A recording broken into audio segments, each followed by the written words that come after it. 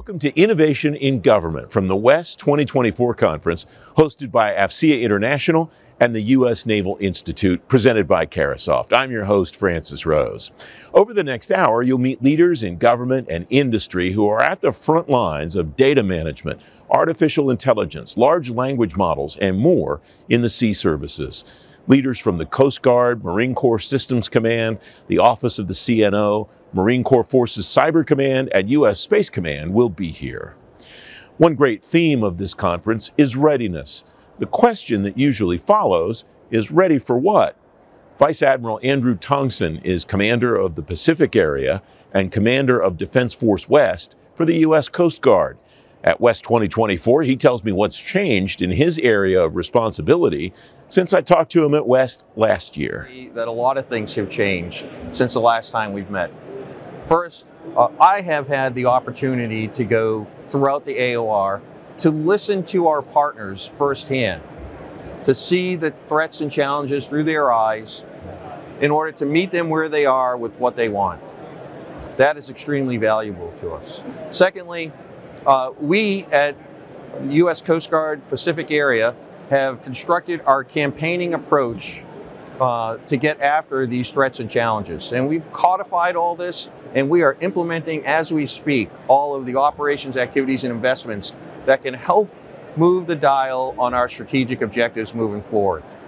And finally, I'd like to note that we, like the other services, are having difficulties with recruitment and retention. And this is putting a strain on our operations here at home, our operations abroad, and our workforce, most importantly, our workforce. And the Commandant and our Master Chief Petty Officer of the Coast Guard have taken great action to go ahead and say, hey, we are not going to do more with less. We have curtailed some of our operations, and we are being more strategic about where we assign people as well. So those three things have clearly changed and have made a difference in the past year. But you've had a chance to get around your command and as you said, have people tell you what they want, what they need. What's the common theme or themes that you're hearing among those things? What are people saying over and over again? We need this, we would like to have that. So I would say it's difficult to go ahead and put one reason against all of the vast Indo-Pacific. Each section of the Indo-Pacific, Oceania, the Eastern Pacific, the Northern Pacific, the Western Pacific, all have different types of requirements in there. So for example, in Oceania, these are some low-lying, small Pacific Island nations. They're worried about climate change. They're worried about sea rise. They ask me, how do we handle mass migrations of people? How do we handle humanitarian assistance, disaster relief? When we go to other places like the Eastern Pacific, they're worried about maritime governance. Think about the drug trade and transnational criminal organizations going ahead and undermining the rule of law in those nations. They're after that particular thing. And I would say that in the Western Pacific, you're worried about things such as maritime governance in total, maritime security, rule of law. We, with our niche kind of mission set, and specifically our broad authorities as a military organization, as a law enforcement organization, as a regulatory organization, as an intel organization, fit in a lot of different ways to help all of those players with their concerns. I would be remiss if I did not mention illegal, unregulated, unreported fishing. Many of the nations and partners that I talk to see that as existential. Think protein security, think economic security, and as we like to say sometimes, economic security is national security. These nations feel extremely threatened by others taking their sovereign fish. Yeah. What has the threat landscape, how has that evolved in the year or so since we met last time, sir? I think there's a lot of things that are happening in contested areas throughout the region. Since the last time we have met, what I have seen in the, I'll call it the Northern Pacific, but really in the Arctic and Bering Sea, is I've seen a great deal of collaboration in terms of exercises between the PRC Navy and the Russian Navy that's happening. And what we do is we try to meet presence with presence. So we'll have cutters that are out there to say, hey, we're looking at you, we see what you're doing, don't bother our fishermen. And by the way, these are our sovereign waters. that are over here. And other places that we see is, as you know, I think everybody knows what's happening in the Philippines and the islands that are contested. Sierra Madre, for example, of the vessel there. I think that is heating up more and more over time that I've seen and watched this evolve. So we are working very closely with the Philippine Coast Guard in terms of tactics, techniques, and procedures on how we handle maritime governance and security. Well, I think one of the things that people don't know or don't know well enough is the integration that happens, especially in your area of responsibility, between the Coast Guard and the Navy, and then allies and partners around the world. What's that look like, sir? I think it's as strong as ever. I think, for example, our relationship with the Philippine Coast Guard, our relationship with the Japan Coast Guard, our relation with Korea Coast Guard is as strong as it's ever been. And we're going to continue to do that because there's a lot of things involved in maritime security that involve Coast Guards. And we should be that interlocutor there. We're the interlocutor there for all of the efforts that Indo-PACOM is conducting. So you will see often that we have small teams that work for 7th Fleet through for Indo-PACOM, and definitely our cutters and some of our aircraft as well. Admiral, thanks very much for your time today. I appreciate it. Thank you for giving us the opportunity to tell our story. This is great. Thank you, Francis. Coast Guard Vice Admiral Andrew Tongson at West 2024. Connecting tech and acquisition teams to drive speed in the acquisition process is one of the themes here. Marine Corps Systems Command is one of the leaders in that effort. Garong Dave is Cyber Technology Officer for Marine Corps Systems Command. At this conference, he tells me the message he wants people to take away from the theme, Fighting Smart for Force Design. So let me give you a little bit background on Marine Corps Systems Command, where I come from. Marine Corps Systems Command is the only acquisition command in the Marine Corps. And the job we have is, our mission is to equip and train the Marines with IT and weapon system effectiveness to provide capabilities to our Marines, warfighter, and also to be ready in all domains.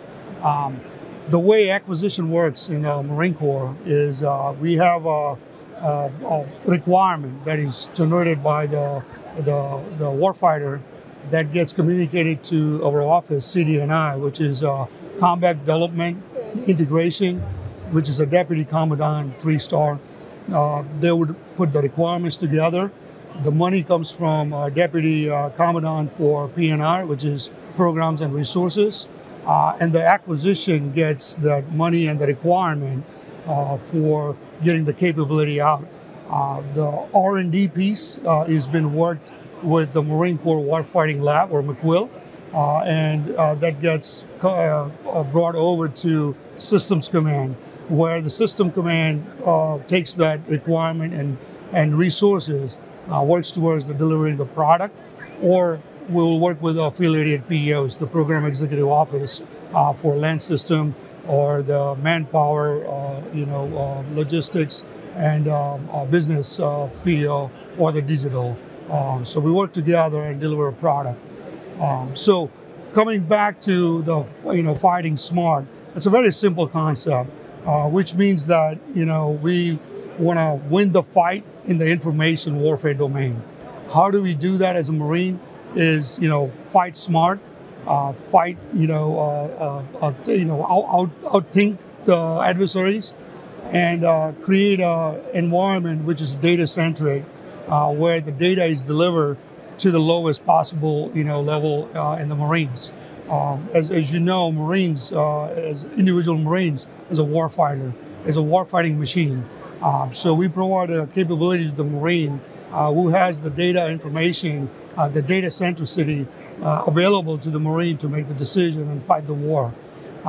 In order to do the data centricity, which requires to move away from hardware-based concept to the software-based solution, or software-defined solutions. That is what is majorly plays a role. And software-based solutions are kind of hard for the acquisition cycle, because you are in the acquisition cycle. We do have some rules and regulations and things from the Congress, However, we are able to use the other transaction authorities or OTAs and identifying some of the software armories, which is DevSecOps pipelines for the Marines. So we have established a collaboration opportunity with the Army down in Austin using their Create DevSecOps pipeline, where we have today the Marines are actually coding apps, working towards the next generation of having the solution at the edge. So the acquisition makes all this possible, providing the capability, providing the right environment, and providing to make sure that training is there. In the other words, on the Marine side, everything starts again from the Marine. Everything boils down to the Marine as an individual. We go after fighting the warfighting, information domain is to the talent, through the talent management. So starting out with the talent management, adding the technologies. So now you have Marines, having the capability at the edge who can solve the problems that they face in the real time. Yeah. So fighting smart is all about how we win the war in information warfare. How have you seen the cyber needs of the warfighter change over time, given the proliferation of data that you just talked about and the proliferation of potential endpoints that need to be secured? Yeah, so good, another good, segue, right? So in order to do that, you always think about having a network modernized in a way to support, your warfighter. And the way the network works is that it's never the same, because if you are an, idle, status quo, we think it's our enemy to be a status quo. So we are looking at constantly as a new technologies that feeds into the, getting the network modernized.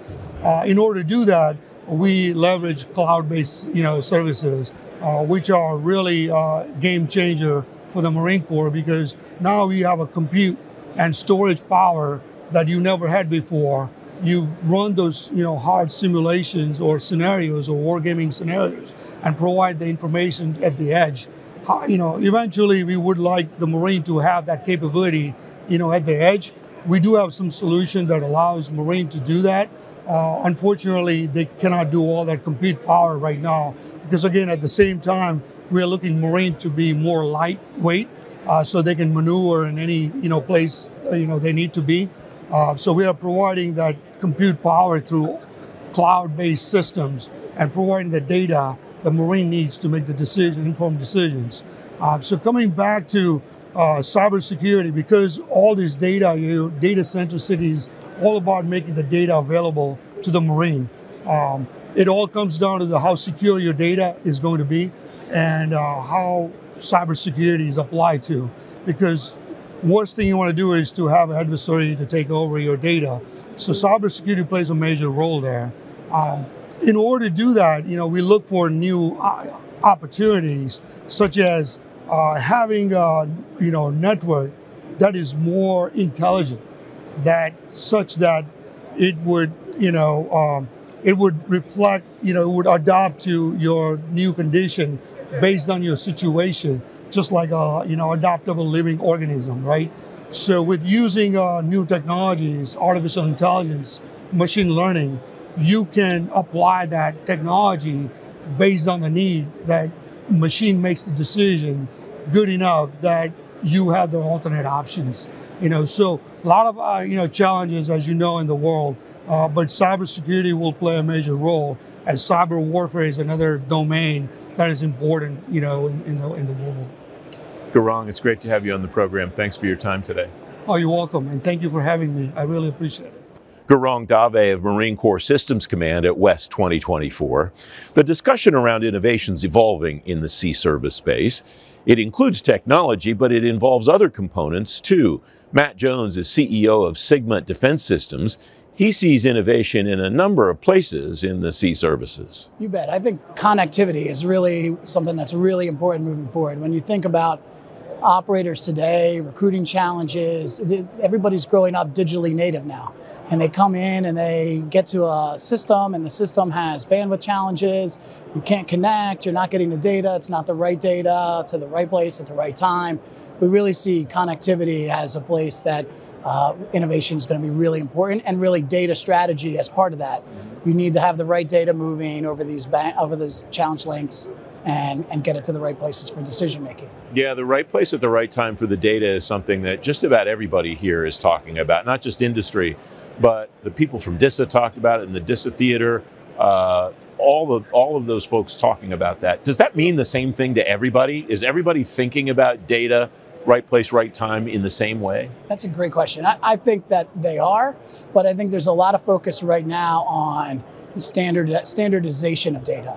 And when you think about that, that really becomes, especially in the way the government buys sometimes, can be very bureaucratic. And really what you want to do is not be so concerned about, does this data look like that data? You want to just make sure that the operators and the warfighters get the data. And I think sometimes the focus gets placed in the wrong areas. For sure, I think everybody knows what data. The question is the data aligned in the way people want? And that's where you see a lot of segmentation. So one area where data is important in that way is in CJADC2. They added the C to indicate the partnerships with the United States allies around the world and so on. What challenge does that present regarding standardization and the exchange of data? So I think that the JADC2, CJADC2 thesis is spot on.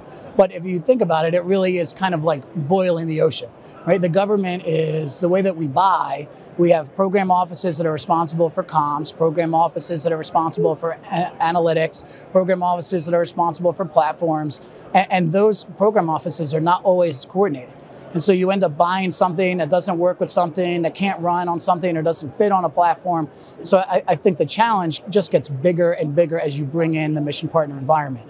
For sure, we think that there's got to be a look at security levels of data, and what can we share, what can't we share. Clearly, I think as the DoD is starting to lean a lot more forward in that, and we're seeing a lot more mission success as we lean forward and don't keep everything behind closed doors. But that you're right, that has to be a really important part of the data strategy. Is the department getting better, in your view, at being aware of what all it's getting so that it can put those puzzle pieces together in the way that you described, in a better way, know that it will all fit together? I think for sure they're getting better. But I think you got to think about where it was starting from. And at the speed we need to move, the reality is we need to go much further, much faster. I'm hoping that we see the right people in the right roles with the right approaches, and that can really accelerate. I have no doubt that we will catch up as a nation, but for sure that's a challenge today, is making sure that everything is integrated and plugged in and working together. What's the opportunity? What could the department do to plug that together faster? I think one of the challenges right now also around how we buy is small companies are innovating, right? That's where your innovation comes from. Big companies are scaling. And so you have this dearth of medium-sized companies in our space. And it really is like, how do we incent mid-sized companies to really be the ambassadors to take small company technology and grow with the government to scale it?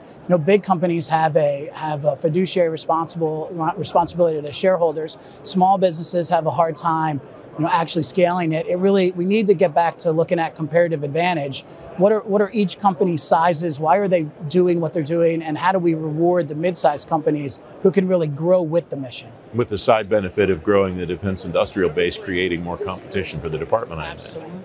Absolutely. It's an interesting thing. I think sometimes if a mid-sized company was to bid the next naval ship, immediately the government would say they can't scale, they can't do it. But if it's something very innovative, right, the government doesn't look at that and say, the big company's the scale player, they don't really specialize in innovation. And so it's all about acquisition process and how money flows and who wins the work and doing it in a strategic way. Matt, it's great to have you on the show. Thanks for your time. Thank you so much for having me. This is great.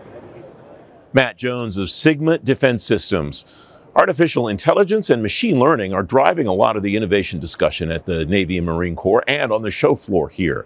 Matt Schmidt is Mission Account Manager for U.S. Navy and Marine Corps at ServiceNow. At West 2024, I asked him how the Navy and Marine Corps should avoid the buzzword mentality for AI and ML and focus on solving problems. So I think the biggest thing I have in talking with folks on the services side of the house is, what are they trying to solve? What is the purpose of it? I said AI, machine learning is a tool. What are you trying to solve with that tool? How are you trying to get it? So when we talk from ServiceNow, it's getting to decisions faster, being able to take those decisions, being able to collect those large language models and being able to pull it back and saying, here's how you can get your information faster, you have better data points, better ways to get to those decisions, but also a way to synopsize, to be able to share that information. And that's where we see is the key for folks. Like I said, you're going to have a ton of folks out there with a ton of data. How do you parse through it? How do you make sure that the data you're getting is able to be used across the folks, able to be used across it, and being able to have it in a consumable manner that works for folks? And that's where we're seeing the real advantage of it. I think that's the wrinkle that I'm seeing here that I haven't seen previously, which is a lot of folks have been talking for years about how data feeds AI and the importance of it to the execution of the algorithms.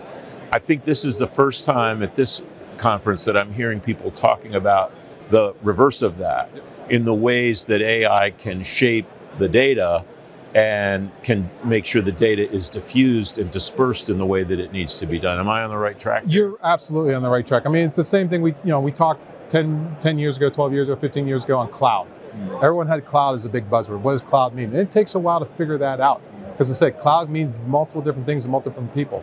AI can mean multiple different things to multiple different people. But way you can parse that data, way you can bring it in for folks to be ingestible, usable, and be able to get out into the things to actually get outcomes that people need and require is huge. And that's the focus you're starting to see, is that shift from the general, this is a really neat concept, to how do we actually use it? And that'll be the key. What are the potential risks that people at an event like this in the sea services or other military services should be thinking about? Over-promising and under-delivering. That's the worst thing you can do with our warfighter. Like I said, you need to be able to say, this is what we can do. This is how we think it can help you. Does this work for you in the use case that you need? Because the worst thing you want is a warfighter going out there and they're out there, doing what they're doing out in theater and out into the field battle, and not knowing that what they were promised can be done, can't be done.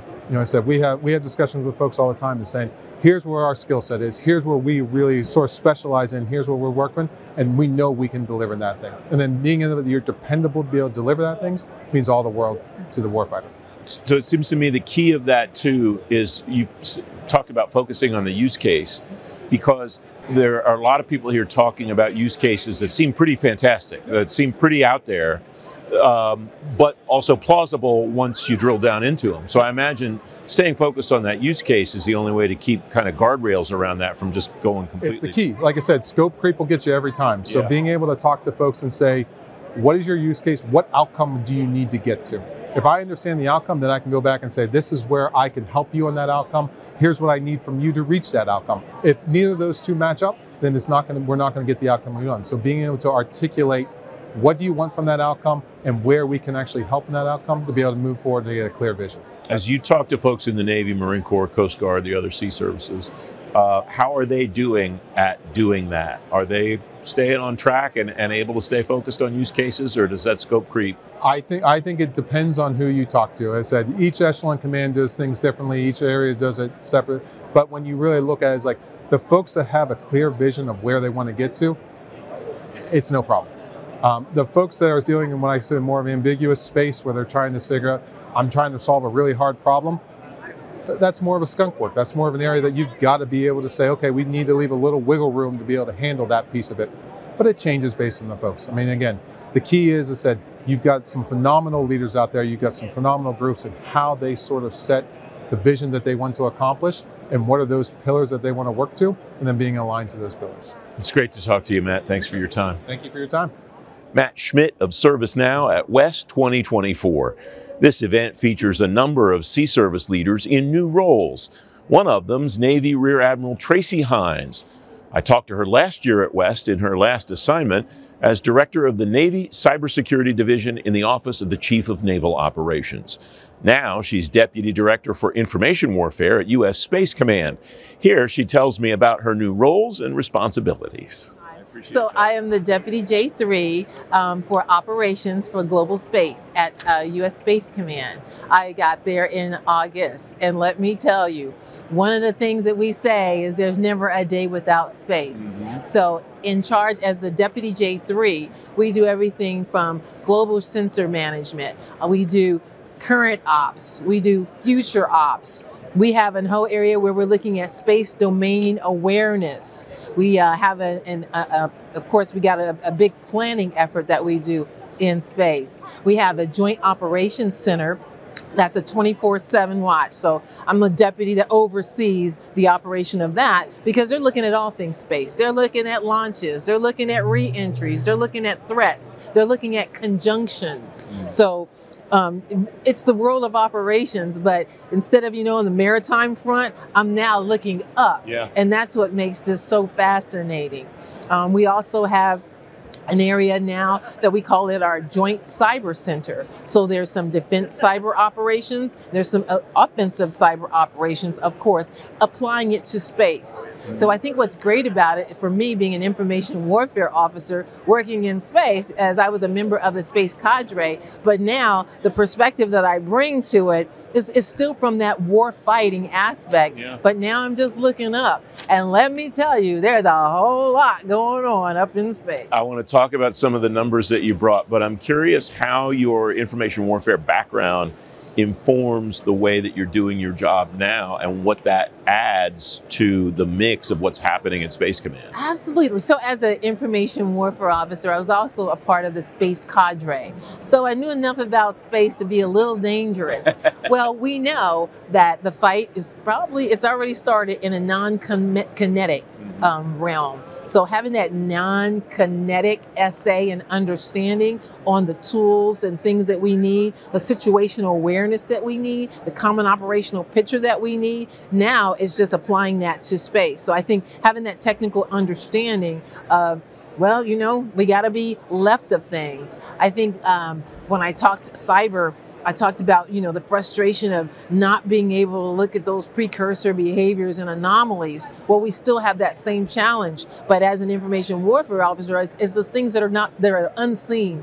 It's those little things that happen that we need to be more left of boom on. So I apply that warfighting principle to the things that I'm learning and doing in space, and I think that's what helps complement it, and I bring a whole different perspective to things.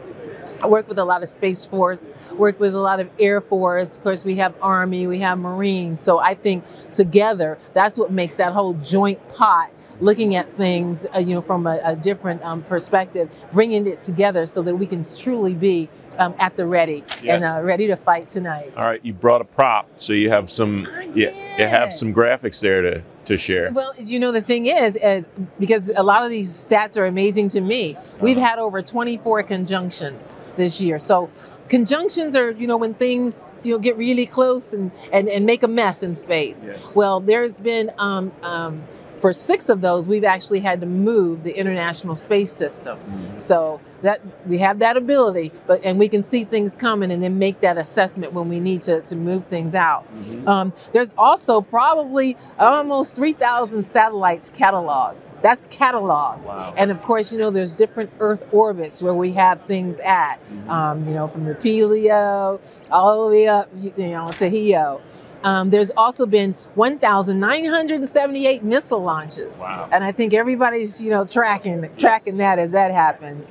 There's also been 257 re-entries. And we care about the re-entries because where are they going to fall? Where are they going to land? What mess are they going to make? And what are the other disturbances that are going to take place? And then there's also been 212 space launches. So our tagline is never a day without space. Yes. And we need to deliver space capabilities to the Joint Force to be active campaigning to deter and be ready to fight and win in space. So with all that going on, we definitely need to have that great situational awareness so that we can make those rapid decisions.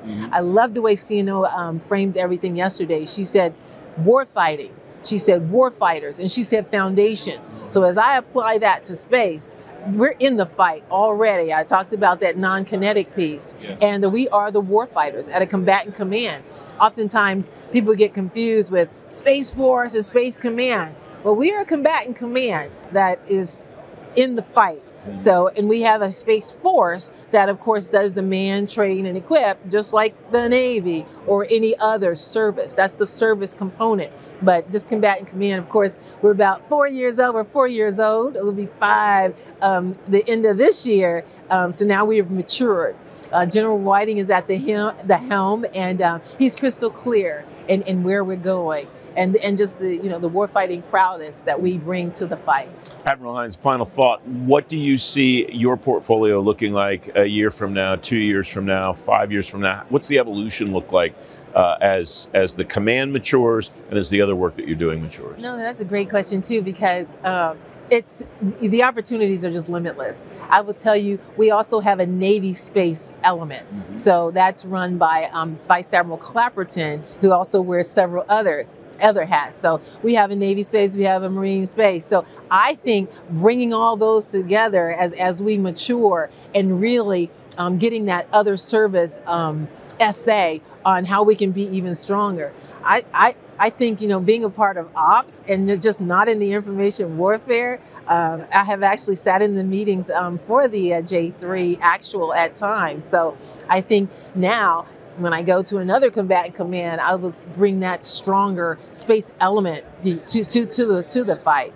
But I think now we'll get better situational awareness. We will be more at the ready in space. We will probably mature the C2 lines, because a lot of times when people talk about, well, my AOR is 100 kilometers above sea level, yeah. Right? So that's a huge AOR. But what about when something happens in Indo-PACOM? What about when something happens in EUCOM or CENTCOM? But it's all still up there. There's a combatant commander that's in that area, but we're Space Com. So there's some C2 lanes, I think, in lines that we will be maturing on, like who's supporting and who supported. So that's where I see us going, just getting more understanding of how we're all going to work together as Space Command matures and gets ready for the space fight.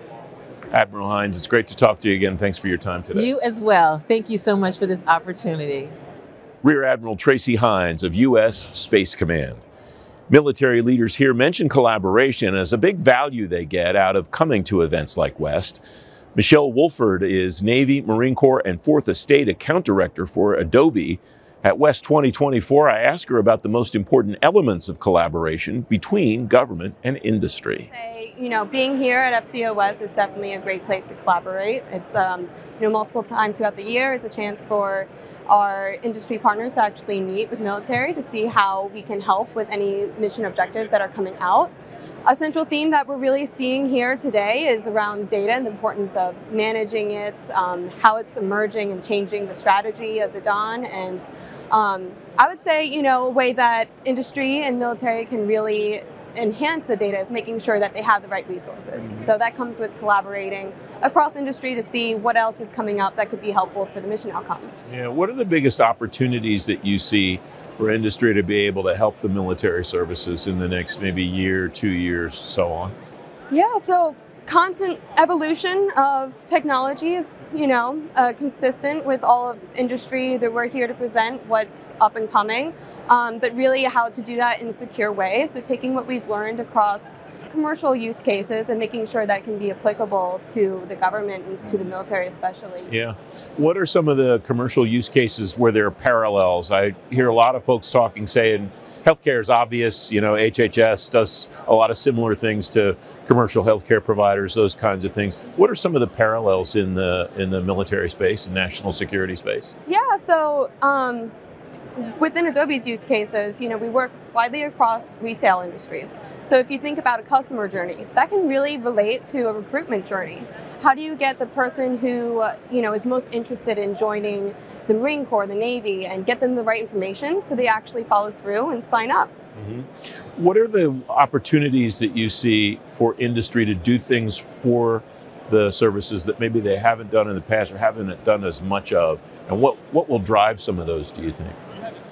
Yeah, I think in terms of, driving more innovations and, opportunities to do so, just comes along with making sure that we're having those conversations face to face so that we know what exactly is up and coming. Yeah. Because, a lot of the information that comes out, we don't get until after the fact of, this is the decision of the way forward, but how can we help shape those? What are the people that are coming to you here, you get a chance to talk to folks about the problems that they're having? What are some of those? You mentioned data as one. Are there other issues that people are bringing to you and saying, how can you help me solve this? Security, of course, is a large one. Zero trust is a key theme for most of the projects that's going on within the Navy. So security is definitely a key theme, and making sure that the data that you're managing is being protected as well. And that spans across a variety of use cases, really, the security aspect. Yeah, and that marrying security and data together seems to be one of the really hardcore themes of this conference. What does that look like in a mature state? Do we have a sense of that yet? Again, I think that's constantly evolving. Yeah. So it comes with taking the best practices and lessons learned from industry and making sure that it meets the security protocols that are in place. But again, making sure that it gets really granular and down to like the data level when it comes to securing information. Mm-hmm. How does one judge success in some of these things? How does one determine at some point we're on the right track or we should probably go in a different direction? Well, for a different direction, of course, if there's different data leaks or anything, that's when you know you've kind of failed at something, right? So I would say a secure environment is where you want to keep the status quo because nothing's gone wrong, versus thinking in hindsight, how could I have fixed that or improved it? Yeah, it's great to talk to you. Thanks very much for your time. Yes, thank you very much. Michelle Wolford of Adobe. Some of the discussion here is focused on the micro level of information warfare and some on the macro level. Jennifer Edgen is Assistant Deputy Chief of Naval Operations for Information Warfare. She was a speaker on an information warfare panel here. I asked her what she wanted people to take away from that panel. I'd really like to echo the CNO's message for America's warfighting Navy. In her visionary document, she calls out information warfare as a critical foundational element for today's fight and the future fight. So here in the panels, I'm really trying to explore that space a bit deeper and talk about what we're doing today to set us up for tomorrow. One of the things that she talked about on this program was the importance of the warfighter, or the people part of all of that. What does that look like from an information warfare perspective? What's the Navy have talent-wise? What does it need more of, in your view, talent-wise? So when we talk about information warfare, I think of it in three legs. I think of it in people, process, and technology. Technology often gets the most play because it's some of the most tangible. But technology is worthless unless you have fully qualified sailors who are operating it. And we've done a lot of investment with our type commander to really grow that future force. So we have training strategies that move us away from traditional models of classroom-based training to using things like live virtual constructive. So people have not just the classroom learning, but also the opportunity to touch, feel, and try out different scenarios ashore. So when they're afloat, they have a variety of tools in their kit bag to face the future challenges. A lot made of the digital native cohort that is being recruited into all the services, not just the Navy. How is that manifesting itself in the way that you bring those people in, what they know and what they need to know in order to be able to fulfill their missions? Right. So what we're finding with digital natives is some of the traditional time spent in the classroom with some of the underlying theory, they come with that. So this has really caused us to reevaluate our training model. We're spending a lot of time with actually the neuroscience of how people are learning and generational differences with that. What's really exciting though is that sailors are arriving with skill sets that we wouldn't even dream of 10 years ago. So it's a tremendous opportunity for us to provide a technical foundation that really unleashes the sailors. It unleashes their creativity within a set of guideposts so that they can use what they have to the maximum extent. So they get to use the technology, we get to learn from them, and then it's almost like a leapfrog, a yin and a yang. Yeah, it's something that the Navy has really been in front of for a number of years now in trying to understand the way that sailors learn and how they can most effectively receive the training. What have you learned, do you think, over that time that you're able to put into practice then that pays dividends when you're doing the kinds of things that you just described? I'd like to say sum it up with a pithy statement of never underestimate the power of the sailor. Yeah. So if you think about how sailors are learning both professionally and then in their commercial lives, they're using things, online presences, they're knowledge sharing amongst themselves. So we shouldn't fight that. We should embrace that, because that's another learning channel. And I think I'd like to highlight the CNO's message associated with the Get Real, Get Better efforts. And at the heart of that is the mindset of always continuously learning. And so we often talk about that in terms of a professional challenge. It's equally important in our learning space. How do sailors learn best? And offer a variety of channels from that they can engage in across the spectrum. What's the emphasis on training now, whether they have it or need more of it? What do they need to know now in your view, and what do you anticipate those sailors needing to learn as technology continues to evolve?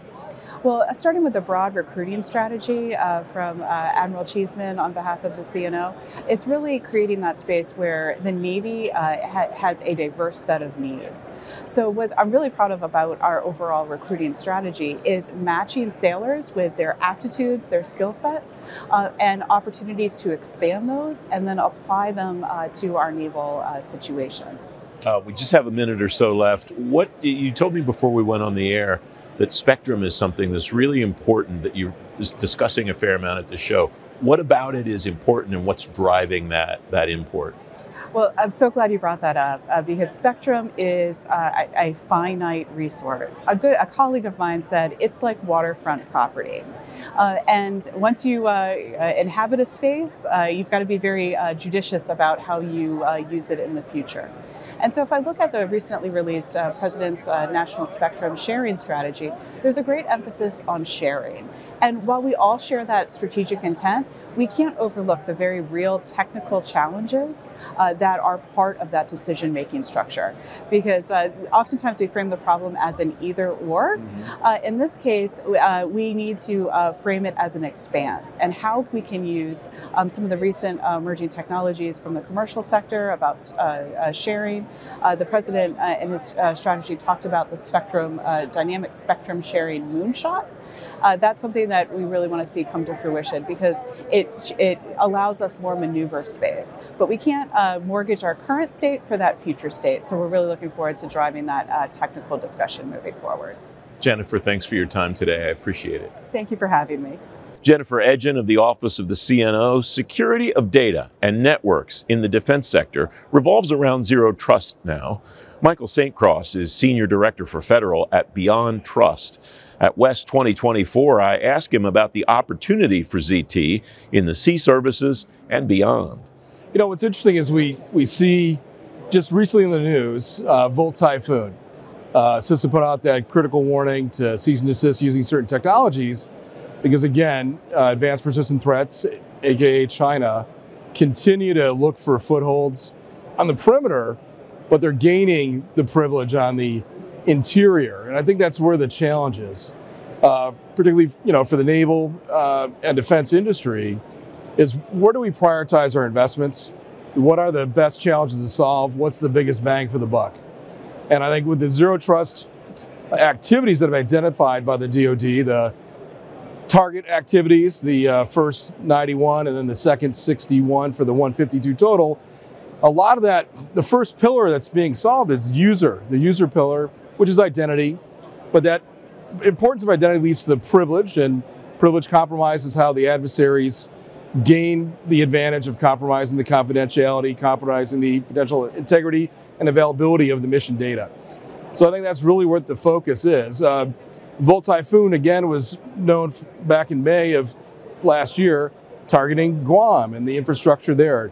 Again, probing the perimeter to really get a hold of the center to move laterally. And I think the Zero Trust program has always been about eliminating the possibility of lateral movement. So, from my perspective, the biggest opportunity, the biggest bang for the buck, the biggest security dollar that the missions can spend is on privilege management, not just an administrator, but that's the user side of it, but on the asset, on the endpoints. There's new things we can be doing there that eliminate the ability for local administration to take control of a system, for users that are overprivileged to be a hiding place for a nation state. And that's still the same tactic, technique, and procedure that we're seeing in the news and continually succeeding. So we need to really prioritize that. And then what is the highest risk zero trust activity we can be addressing? Again, there's 152. Which ones? Maybe there's 70 that have privilege across user, assets, applications and workloads, data. And now we have a benefit that really raises the level of security on the interior fortifications. Again, because the perimeter is always going to be noise, there's always going to be compromise, but stopping the lateral movement is the key. Yeah. That term lateral, I think, is really important too, because for a long time, I think people thought about zero trust from a horizontal and vertical perspective, and lateral suggests that it's much more three-dimensional than just horizontal and vertical. No, exactly. And, I still love the defense in depth concept, and that, we get that horizontal and vertical, aspects, but the lateral, climbing the lateral movement isn't just, going left and right. It really is climbing up. And again, the goal of me as a cyber offensive operator is I want to compromise your privilege control, which is typically Active Directory in the Department of Defense. And that happens to be the prison that we live in because of the exploitability that still exists in our deployments. So that zero trust activity around privilege, section 1.4 of the activities is, I still think, the biggest bang for the buck for industry today. About a minute left. How does one go about parsing for his or her organization which of those, or which group of those 150 some are the right ones to focus on today? Well, I think that's the key. Every mission's different. I mean, we have underwater, we have surface, we have air, we have space, terrestrial, and each of those have areas of privilege control, and I think if we prioritize those, we're shutting down that compromise scenario and getting more effective control of our mission and our data. It's great to have you here. Thanks for your time today. Awesome to be here. Thank you. Michael St. Cross of Beyond Trust. Modernization underpins the work a lot of organizations in the sea services need to do to achieve the visions their leaders are aiming for. Sherry Thomas is Cyber Technology Officer for Marine Corps Forces Cyberspace Command. He tells me where his command's network is now, where it's coming from, and where it's headed. So the state of the network, it is a lot of disparate networks today. Multiple disparate networks is causing a lot of issues. The data, we cannot see what's going on between forces, and the cybersecurity side, we can't protect it. What we are trying to get to is a unified network, a single network on both the NIPR and the SIPR side that collapses all of these disparate networks. So for example, a tactical edge user downrange in an island chain can see what's going on, and then from the enterprise we can control in terms of cybersecurity protections. So hopefully that gets a quick gist of it. Yeah. A couple of things that you mentioned there are some of the great themes that are coming out of this conference. First of all, you went to data right away. The importance of data and the ability to exchange it is one of the themes I'm taking away from this conference. And the other one that you went to is moving that data to the edge, to the tactical edge, for the person that's really doing the heavy lifting to be able to access that data.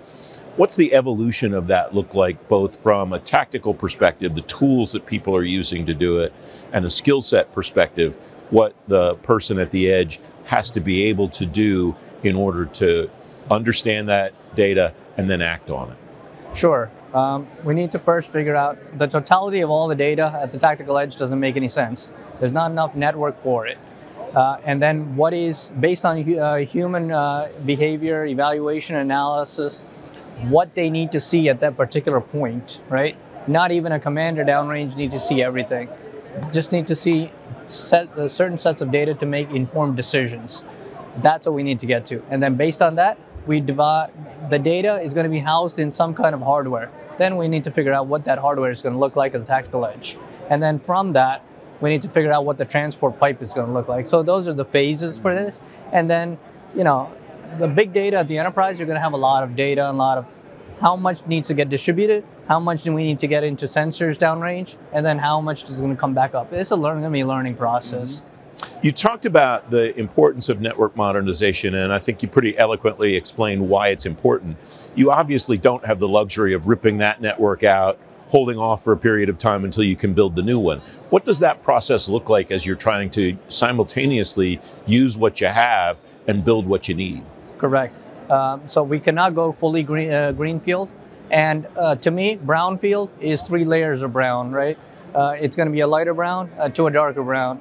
And what that means is that lighter brown is where we're trying to figure out if there's certain components that we're going to get to in terms of AI, machine learning, or newer technologies. But the darker brown is things that, in terms of that network, totally is not good. It's a grade F, and we need to change the whole thing. And those we might get to the greenfield approach.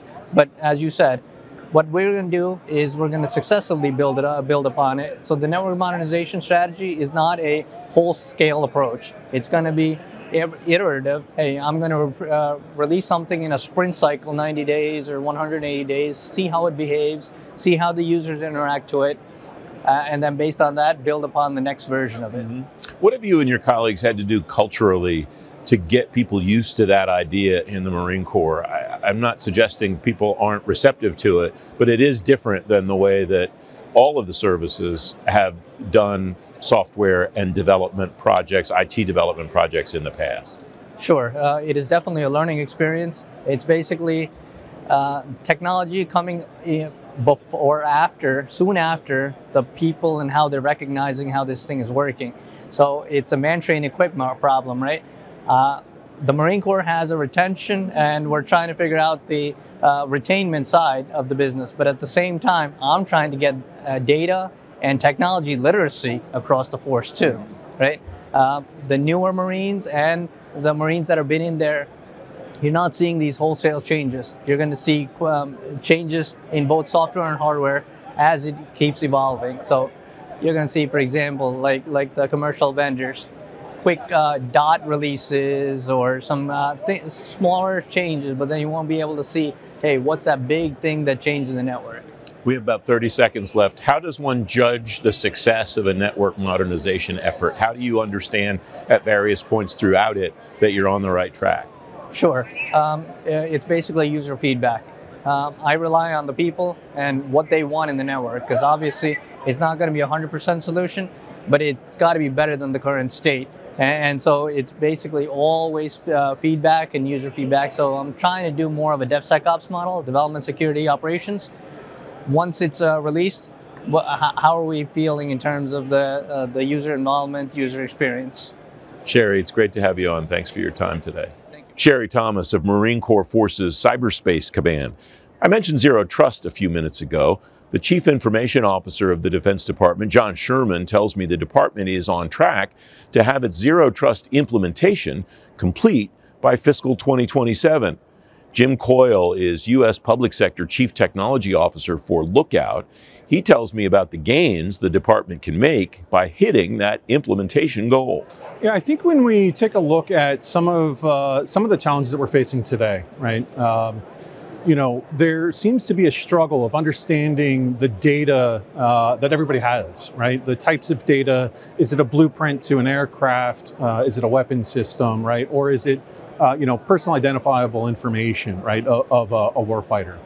And so when we take a look at, some of those challenges, the opportunity there, right, is that we can sit and talk about how do we protect national security interest, right? And prevent our adversaries getting a hold of the data, right, that we really need to have kept internalized. And so through implementing a lot of the Zero Trust methodologies, we actually stand a really good chance of being able to stop what has become this rampant stealing of highly classified information. When we take a look at China, I used to have a slide a couple of years ago that featured, our, Ford F-150 and our fighter aircraft, and we placed it against China, right? And they had a lot of very similarities, right? And it's, well, how did they get that? Huh. Yeah, right. So, I think when we start really implementing these methodologies and we understand the data on top of it, we can make a real difference. Yeah. What are the steps that you see the department taking? I mean, we all know the strategy. We've looked at the strategy. We've seen all 150 some different pieces of it. But what it will be the most effective way to put all those pieces together so that eyeing that 2027 deadline, we can see, okay, the department did these things to get to the end state that they were seeking? Yeah, really good question. I think, again, I'm going to go back to the data, right? We need to really kind of focus on understanding that data set on what are we protecting.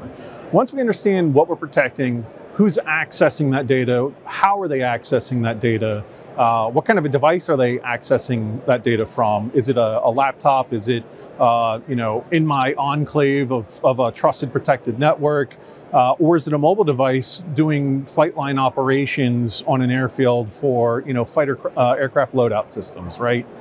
Once we have that, we can then better define that methodology of, okay, how do we now start protecting the core data sets that really matter, and then build out from there. And then eventually, hey, great, we can get, start eliminating some of the technical debt that we've accumulated over the years, and really start putting some movement in a lot of the infrastructure that we've got today. Mm-hmm. Is reducing or eliminating that technical debt a really critical component of getting to a zero trust solution in 27, as the department has said, or is it just a nice residual side effect of getting to that? Yeah, and I think it goes back to that original question, right? Looking at some of the benefits. I think by looking at a data first strategy, right? And understanding what are my technical controls that I have in place today, where are my gaps to, make sure that data is protected, we start to reduce that technical debt, and then we gain the benefit of having the additional funding that we can then place in other avenues that we may not have had before. Maybe it's additional, human eyes looking at, logs. Maybe it's more threat hunters looking for adversarial activity within the environment, or moving into that continuous monitoring stage, right? And I think, again, that's just the benefits of taking that data-centric approach first. How does one effectively parse all of those various controls and so on to determine where that organization should start? Is it mission focused? Is it infrastructure focused, what we already have? How does one sort through all of that? Yeah, again, I think we need to go back to looking at the data first, right? And I think putting or having the understanding of the types of data that we have, the damage to national security, that will help us prioritize where we need to start looking first, and then we can move out from there. And once we have those controls and we understand, okay, this is highly classified nuclear data, we have certain controls that are around it, great. Once that's secure, we can then start moving outwards, right? And we can start looking at lesser class, or I would say a lower classification of data, right? Lower damaging to national security, all the way until we have, hey, here's Tuesday's lunch, menu, right? And then how do we protect that? Yeah, Jim, it's great to have you on the show. Thanks for your time. Thank you for having me. Jim Coyle of Lookout. Thanks very much for joining me on the Innovation in Government program from West 2024 in San Diego, presented by Carahsoft. Our thanks to AFCEA International and the U.S. Naval Institute for hosting us at West.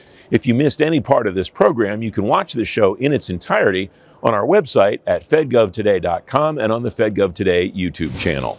Don't miss FedGov Today every Sunday morning at 10:30 on ABC7 in the D.C. area and on our YouTube channel. I'm Francis Rose. Thanks for watching. Good night.